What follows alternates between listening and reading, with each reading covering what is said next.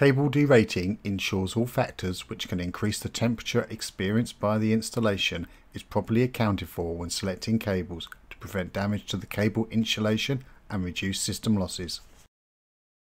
Derating factors are applied to reduce the cable's current carrying capacity. But what can happen if you don't apply the appropriate derating factors for every installation method along the entire cable run? Let's find out.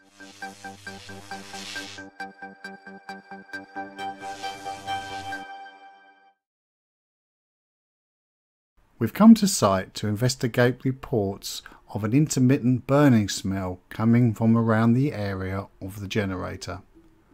The installation we are interested in is the cabling between the generator and its associated step-up transformer.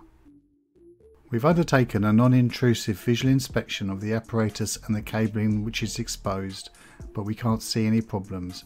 There is, however, a smell coming from underneath the generator circuit breaker.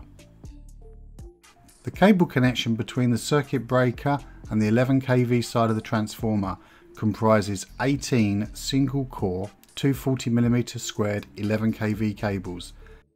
Within the transformer bay, the 6 trefoil cable arrangements are grouped together on 2 cable ladders. So looking along the entire length of the cable installation, we can easily see the cables that are exposed by the transformer bay. The cables then enter underneath the transformer into the void below the transformer. They're then fed through the wall into an enclosed trench where they're contained on cable ladders before finally entering individual ducts which are embedded in the concrete and exit underneath the switchgear. The time has come now for a more thorough check of the cable runs. So generation is shut down and the electrical system is completely isolated and earthed. We remove the covers in the transformer bay first and inspect the cables, but there's no sign of any damage to the cables in this area. So we remove the concrete covers on the trench that contains the 2 ladder racks. It becomes quite obvious that we can see cable damage at this point. The outer sheets of the cables have started to melt, especially around where the clamping arrangement is. There's 2 ladder racks within this trench. The cables on the top rack show the largest amount of damage. This would make sense as the heat rises and is trapped within the concrete cable trench.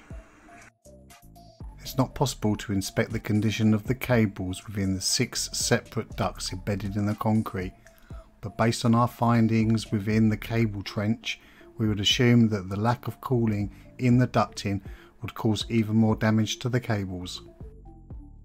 So in summary, where the cables are exposed to the free air movement, the cables are not showing any sign of any damage, but within the concrete trench and within the cable ducts themselves, the cables have started to melt. Out of the 6 separate ducts that are embedded in the concrete, it was only possible to remove the cables out of one of them. The others were so badly melted that it actually bonded to the ducting itself. Our findings were reported back to the design company, who decided to make the following changes. They increased the cable cross-sectional area for each core from 240 to 300mm squared. They also requested a new cable containment ladder route be installed above the ground instead of going through the original ducts. The cables would then exit the end of the concrete channel, which will be left open to allow for additional air movement. We're extremely fortunate that we managed to find a company that had 900 meters of 300mm cable available on stock, which we asked to wind onto 9 100-meter length drums. 2 companies were employed to terminate the HV cables, 1 team at each end, and then we undertook the testing. Within a week, the system was re-energized and back up and running.